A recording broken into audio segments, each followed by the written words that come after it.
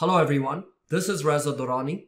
In today's video, we will explore the Approvals app for Microsoft Teams and look at the new approval template capabilities which allows admins and team owners to create approval forms. They can create these forms from scratch or they can select from a pre-existing list of templates and publish them out. The requesters can then fill out these approval forms and begin the approval process. Let's get started with the video, but first, my introduction.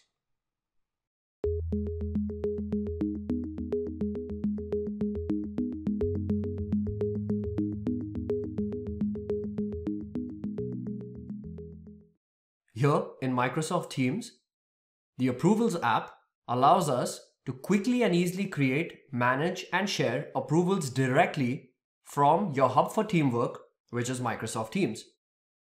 To get started with the Approvals app, head over to Apps and search for Approvals. Click on the Approvals app and go ahead and install this. In my case, I already have it installed, so I can directly go and open my Approvals app. So I will click on Open, and this opens the Approvals app in Microsoft Teams. I can see it on the left-hand navigation rail. I can right-click and pin this so that I always have the Approvals app available for me in the left-hand navigation rail. Here I can see all my approvals that I have received. I can check the status, when these approvals were created, who requested it, and who it was sent to. I can also click on Sent Approvals to look at all the approvals that I have sent. I can also filter my requests based on the status, so I can look at all the approvals that are currently in requested status versus custom status. So if I click on requested, here is the list of approvals that are currently in requested status. They have not been responded to yet. These approvals are created at an environment level. So right here, I have the option to choose the different environments that are available as part of my tenant that I have access to. Currently, I am in the default environment for my tenant. To create an approval request through the Approvals app, we have the button right here that allows us to create an approval request. And this opens up the dialog wherein I can name my approval request, define who my approvers are.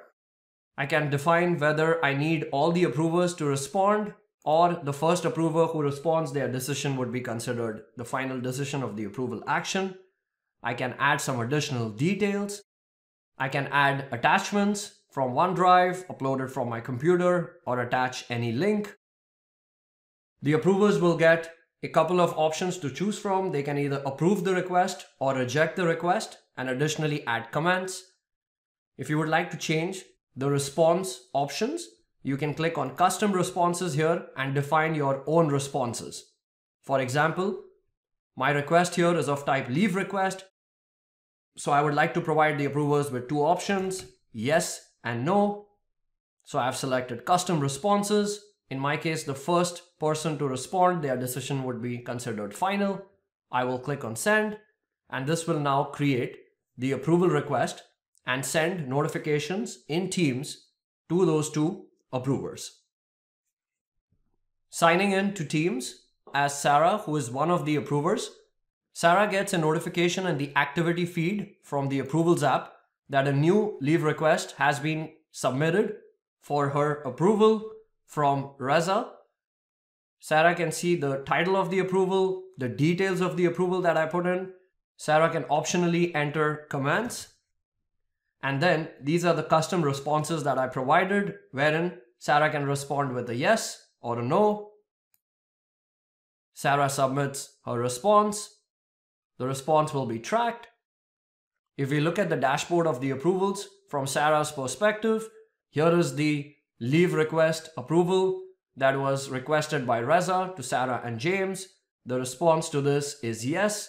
If I select this, I can see the entire chain of the approval process. And now signed in back into Microsoft Teams as Reza, I get a notification in my activity feed from the Approvals app that a response has been made to my approval action. Here are all the details. I can also go to the approvals app and look at my sent approvals. Right here, I have that approval action that I sent. I can select this and look at the output of this approval action. Now in the approvals app, we have a new option now wherein we can create approval templates. So right next to the new approval request button, there are 3 ellipses right here.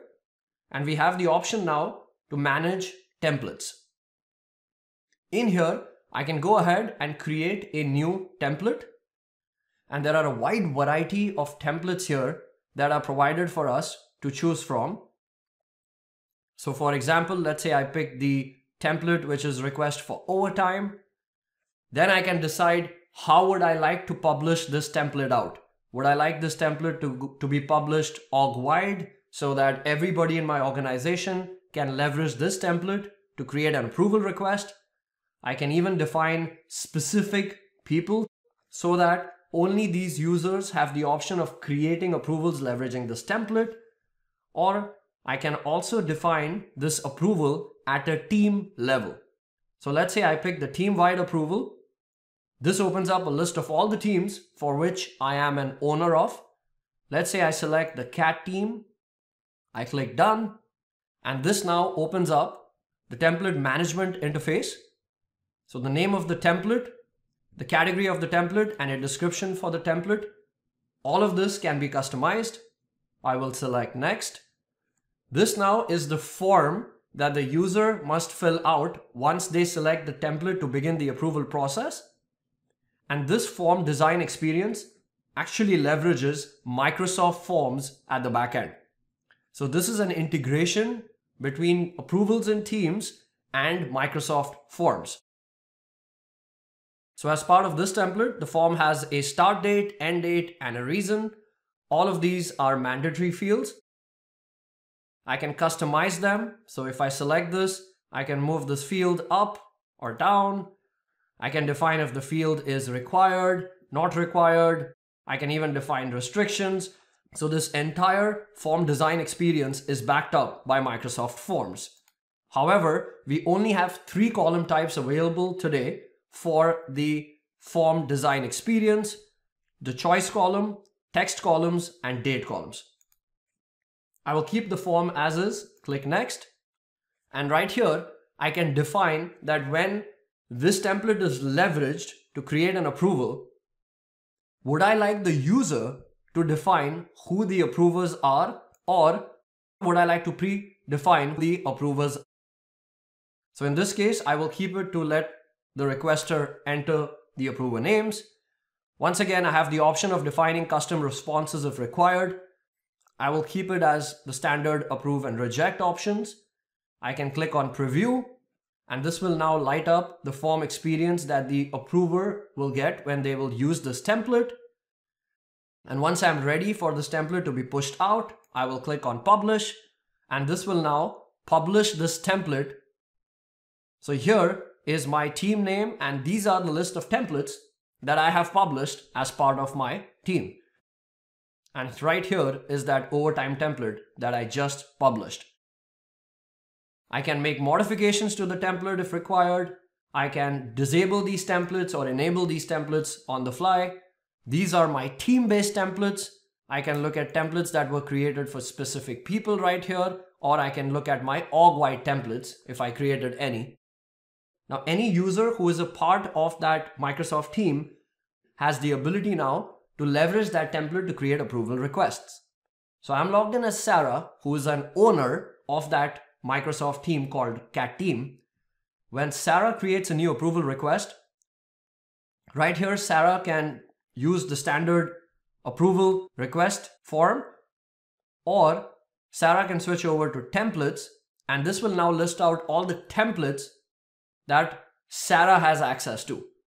So Sarah, being a member of the CAT team, has access now to the 2 templates that I enabled. One of them is the overtime template that we just created. So I will go ahead and select this. And this will now light up the Microsoft form. Sarah can define who the approvers are. Sarah must fill in all the mandatory fields. give a name for the approval request, and click send. And just like that, the approval request will now be created for the approver, which in this case is Reza. And here are the details of the approval request that just got created in the approval dashboard. Logging in as Reza, Reza heads over to the activity feed. Right here, I see the request that Sarah has sent. I can see the data of the form, and I can make a decision right here whether I would like to approve this, reject this, and additionally enter any comments. I'll go ahead and approve this. And if we look at the activity feed now for Sarah, Sarah gets a notification that the overtime request has been approved. Now, who can create these approval templates? So here I'm logged in with Sarah. If Sarah goes to manage templates, you see that the only option that opens up for Sarah here is the team, which is the cat team. That's because Sarah is an owner of just one team in my tenant. That means as an owner of the team, you can create templates that are specific to teams. So if Sarah tries to create a new template, and let's say Sarah picks the maintenance template here, the only option Sarah gets is to push this template out to the team for which Sarah is an owner of. On the other side, if Reza, who is the team's administrator, tries to create a new template, and Reza picks any of the existing templates here, Reza gets the options here to decide whether this template would be applied org-wide, to specific people, or team-wide. Now you can also create templates from scratch. So right here at the bottom, if I click create from scratch, I need to pick the type of my template. For the org-wide and specific people templates, if I select any of these and click create, there would be a process in which first a Microsoft team would get created to which you would be an owner of, and you can manage those templates at that specific admin team level. In this case, I'll just pick a team-wide template again and apply it to that same team. Click done. I can give my template a name. I can categorize this based on the categories available. Let's say I pick activity for this. I can define a description. I can click next. This is where I can design my form. So let's say I add a text field. Define this as issue ID. Make this a required field. I can add some restrictions. This needs to be a number. I will add a text column, description, make this long answer and required. And finally, I'll add a date column, call it completed date. And this completes my form. I will click next. This time I will specify the approvers. So all the requests coming in from this template will go to Reza only for approval. I can click on preview. Once again, look at the form in action, and then click on publish, which will publish the template out to my team. Logging in as Sarah, who is a part of the team, Sarah creates a new approval request, goes to templates. I can see the new custom template that I created, which is issue tracker right here. Sarah can select this, fill in all the required fields, click send, and the approval request will go out to Reza only for approval. There is no option here for Sarah to define the approvers because they are already predefined. Creating a new template, I will select the work from home template, and this time I will build this as an org-wide template. When you create your first org-wide template in your tenant, it will first go ahead and create a Microsoft team called the Approvals App Admin Team. That's where org-wide templates and templates that you build for specific users are created and stored. So here I have the work from home template. I will keep the form design as is, set up the workflow settings, click preview so I can see the form in action, and click on publish. And this will now go ahead and publish the org-wide template. And right here under template management, under org-wide, I can see the new org-wide template that got created. I will create another template, select refund request for this one, and this time select specific people. And for adding a new template for specific people, right here is where we have to define who those users are for whom we are creating this template. So I can start selecting my users. You can even select Microsoft 365 groups. Click Next. Design the form. Click Next. Set the workflow settings. Click Preview. To preview the form in action and click Publish. And here we have the specific people-based template that got created for the following set of users. If I head over to Teams, right here is the Approvals app admin team that gets created the first time you create an org-wide template or a template for specific people in your tenant. All the templates that I have been creating as part of the demo for this video, they are all getting created in Microsoft Forms. So right here, signing in to Microsoft Forms, I can see all my templates right here. For the org-wide based templates or for the templates based on specific people, we can see that it's getting associated with the Approvals app admin team. I can select the template right here. The form will be in read-only mode in Microsoft Forms. Now you can create these approvals directly from the Approvals app, or you can also create these approvals from Teams or from chat or from a meeting. So right here in my cat team, if I head over to a new conversation, right here at the bottom, I have this option here for approvals.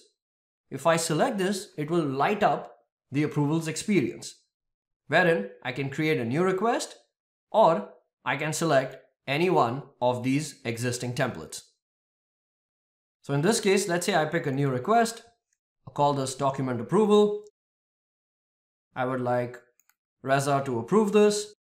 I can click on add attachment and I can add an attachment to this approval process.